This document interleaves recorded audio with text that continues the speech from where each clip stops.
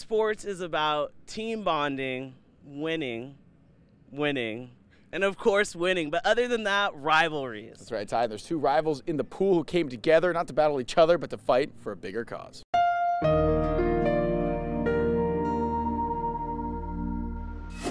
Gather around, boys, over here. La Jolla High teacher, water polo, and swimming coach Tom Atwell is full of energy, which makes it hard to believe he's already dealt with 3 rounds of cancer. The American Cancer Society helped him through those tough times, and through that same organization, Coach Atwell heard Julia Garmo's story. Julia Garmo is a young girl who I met through my work with the American Cancer Society and really felt compelled to do something for her specifically. So we originally did a game a couple years ago with Coronado and raised some money. And then she actually recovered, and things were going very well for her. She went back to school and things were good. And then last year she had a relapse.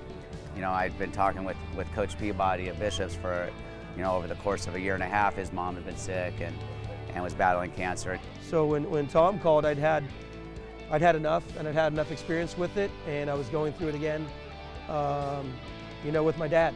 So it was kind of 4 people in my family, and I've known Tom probably for 20 years. I started coaching at Bishop's as a head girls coach and an assistant for the boys in 1997 fall, and he was coaching at Scripps Ranch, and just struck up a colleagueship more than a friendship. And then I had heard about his time with cancer and his wife's time with cancer, and it absolutely just crushed me. And when he called me about his event and what he wanted to put on, I was just excited to help any way I could. This is something that shouldn't happen to anybody, and I wouldn't wish it on anybody. To be honest, I can't even remember the score of the game. It was a very competitive game. I think we won the game this year, but it was, again, one of those things where the game became really just a microcosm of something bigger about life and things that we're dealing with. I'm angry. Like I would just tell him I'm angry. I'm pissed, and I don't really appreciate it. And I want to find a cure, and I'm not good at that part, and he's good at that part. Like, he's fighting hard to help anyone and everyone that he can or comes in contact with. The Julia Garmo game is just the beginning for these 2 water polo teams fight to help fund research and awareness. Coach Peabody was blown away in his first experience with the game.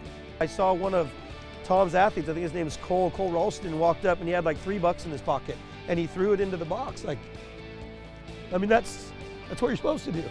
Like, if we can't help Julia, then what are we doing? Like, Julia's inspirational story is something that Coach Atwell knows teaches an important lesson that students can't learn in the classroom or in the pool. 16-year-old mind tends to think the weight of the world's on them, and when they get to see something like that, I think it helps put things in perspective for them, that they can overcome any challenges they're facing. 1, 2, 3.